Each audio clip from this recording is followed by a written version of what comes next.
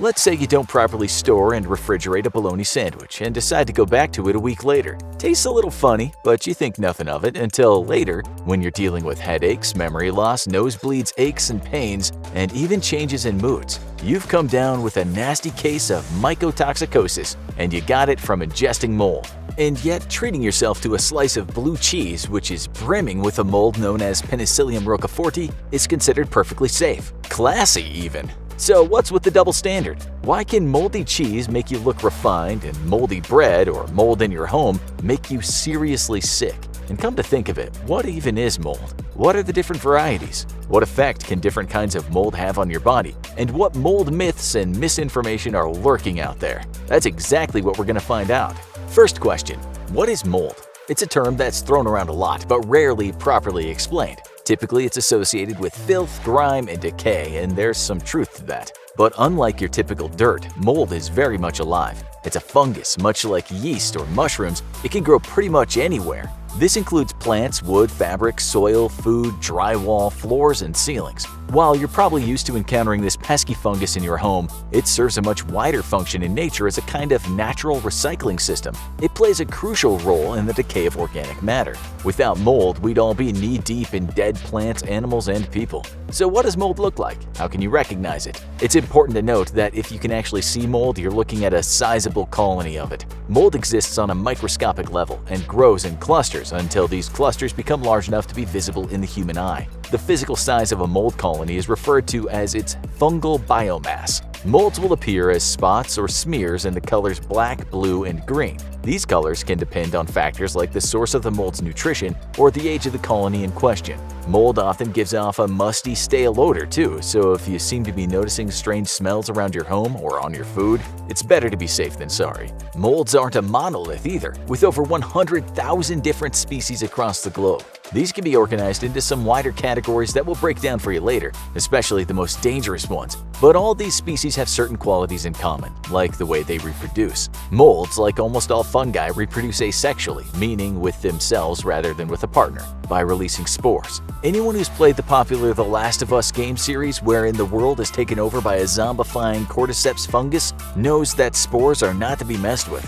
These are single-cell reproductive units invisible to the human eye that drift through the air in hopes of landing in a new place suitable for colony growth. This is how, when left to its own devices, mold can spread fast and take over buildings, leading to horrifying results like these. If that sent a chill down your spine, you're probably wondering, what exactly are the ideal conditions for mold and how can I avoid them? We're sorry to inform you that the most basic requirements for mold growth are oxygen, moisture, and some source of nutrients, all of which are pretty much present anywhere. Temperatures between 40 and 100 degrees Fahrenheit are also known to be the sweet spot for unchecked mold growth. These rules are the same whether you're talking about mold growth on food or around the home, though of course it's a lot easier to throw out moldy food than fix a moldy home. Let's look a little closer at the factors that make your home right for a total mold takeover.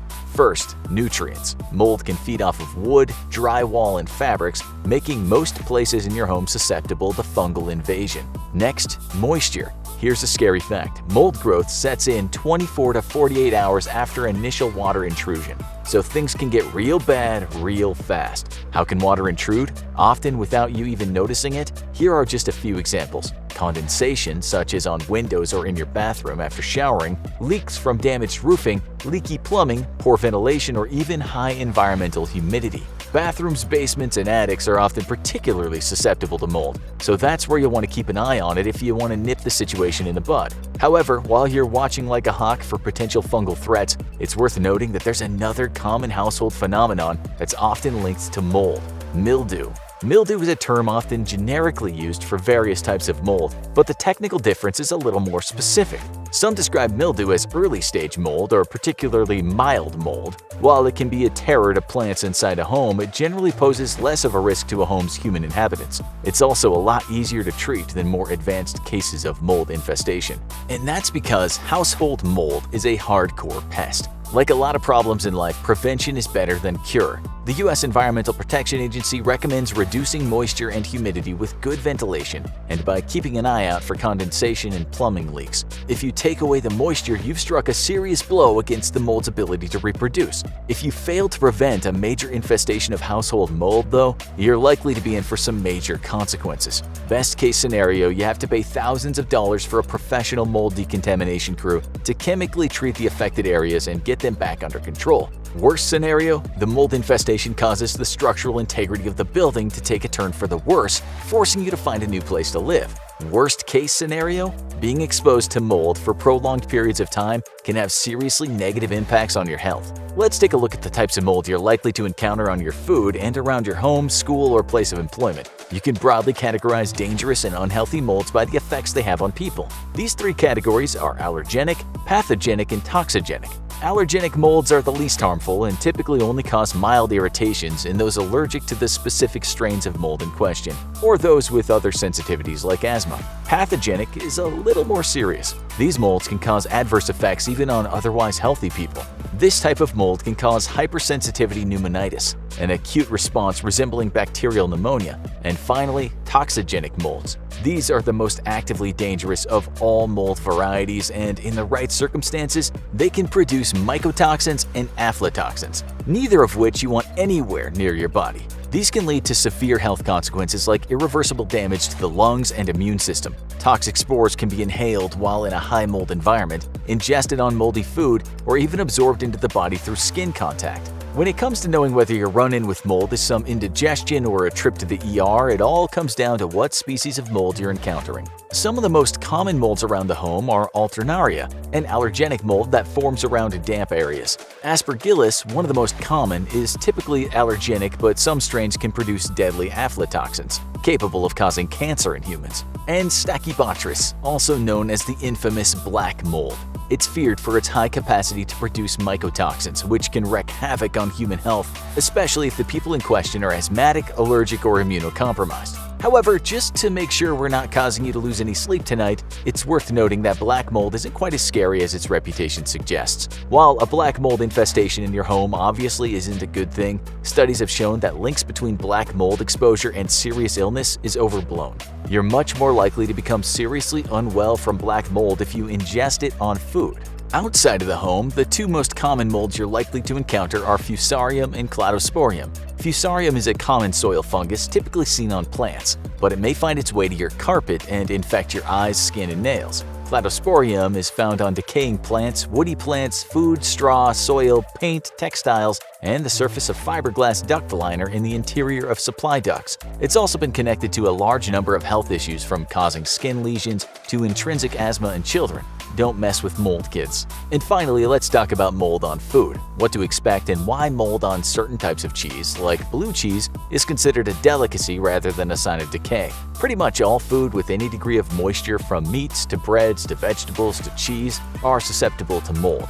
This is because the foods themselves provide ample nutrients for the molds to metabolize and grow. Breads in particular can be a host to an impressive variety of different molds. This is because of the rich organic materials found in it. Sugar and carbohydrates especially fuel the growth of mold spores.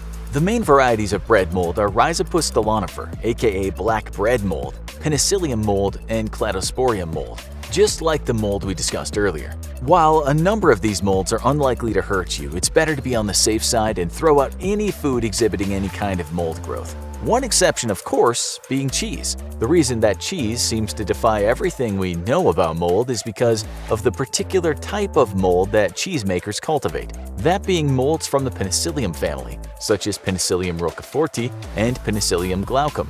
The combination of acidity, salinity, moisture, density, temperature, and oxygen flow in cheese prevents the mold from becoming toxigenic. Instead, the mold gives cheese, like blue cheese, a distinctive bitter flavor loved by connoisseurs. And as you can probably tell from the name, Penicillium molds allow us to produce the antibiotic penicillin, which has saved millions of lives since its discovery in 1928. Unlike a lot of foods, hard cheeses also allow for developing mold colonies to be quarantined and removed. Unlike a lot of foods, if a non-benign mold begins to develop on hard cheese, that part can be cut off without affecting the rest of the cheese. The same cannot be said for soft cheese or any other food, where visible mold indicates it's embedded deeper into the overall structure of the food. In other words, if one slice of bread or one part of a vegetable is moldy, you're better off tossing everything it was touching just to be safe.